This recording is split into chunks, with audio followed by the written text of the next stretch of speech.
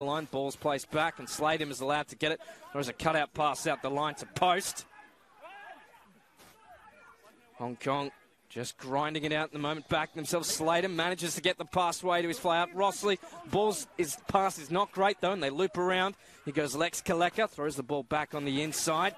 And a fantastic run by Neville. Neville gives the ball out to Slatem. It's a foot race for the line.